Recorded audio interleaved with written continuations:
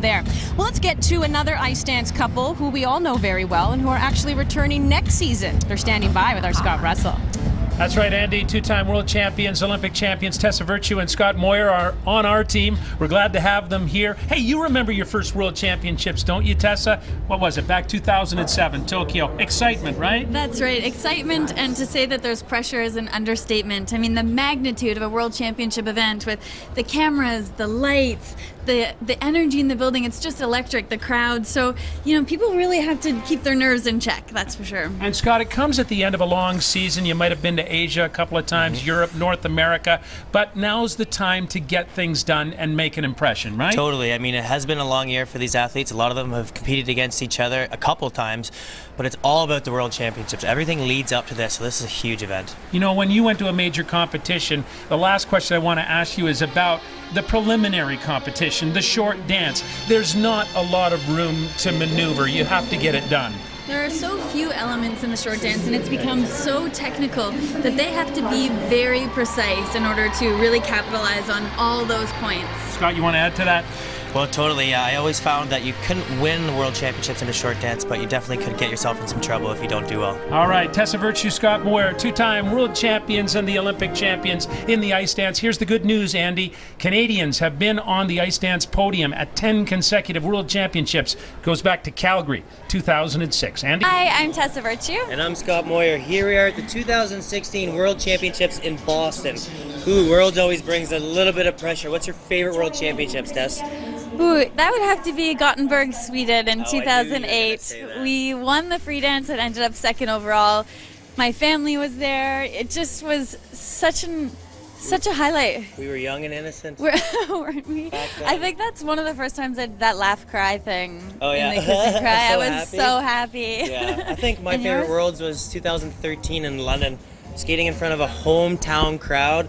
To have a Worlds in your own country is very special. Now, would you prefer to be the hunter or the hunted? Like, do you like going in as the underdog, or do you want to be defending a title? Both are fun. I think I prefer being the hunted. I think it's more of a challenge. It's a lot harder in my opinion. It is, yeah. yeah. What about you? Oh, I'm the opposite. I like having something to chase. I like going in and having to prove something. I guess that's why we make a good team. How do you feel being here and not competing? Is it strange? Oh, just a little bit. I feel like I'm intruding on the athlete space, but it's so much fun to watch, and they're really good events. There's going to be so many great storylines, so that's really what I'm looking forward to. Absolutely. It's nice to be here and support. We're sure to see some amazing skating here this week. Go Canada! Tune in. BM there. Let's head on over now to Scott Russell with another ice dance couple there, Tessa and Scott. Yeah, Tessa Virtue and Scott Moir, Andy. This time they were observers in the cheap seats here at the Boston Garden. It's a pressure-filled competition. What did that make you feel like watching this time? Well, it's a different perspective, that's for sure. But seeing how deep this field is, we sort of were just watching in awe and admiring all of the talent. And, you know, if anything, it's a reminder of just how much work we have ahead of us. We're happy to be in the seats today. Happy to be in the seats. Let's talk about Caitlin Weaver, Andrew Pogier. They're in fourth position right now. Not where they want to be, and you're a little bit surprised that they're there, right? For sure. Very surprised. It seemed like a confident skate. I thought they came out poised. They were really in a class of their own. I love that program. Seemed to have a lot of flow, and we were very surprised by the judging. Yeah, what we love about Caitlin and Andrew is their command of the ice. You know, they really demand your attention, and I think their style is so smooth, and what maybe isn't noticed is how fast they are, how much ice they cover, and we were surprised at the marks, but obviously that's that technical side. I guess they must have lost a couple.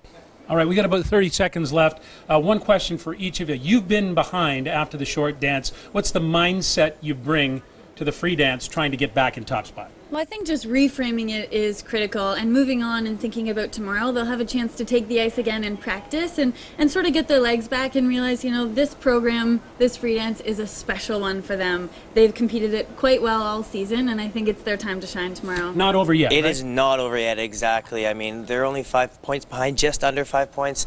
It's not over till it's over, and they can go out there and get it tomorrow still. Love that kind of attitude. Tessa Virtue and Scott Moir are part of our CBC team here at the World Championships in When we return on Road to the Olympic Games, speaking of world champions, there is Tessa Virtue, Scott Moir, who will be joining our Scott Russell next.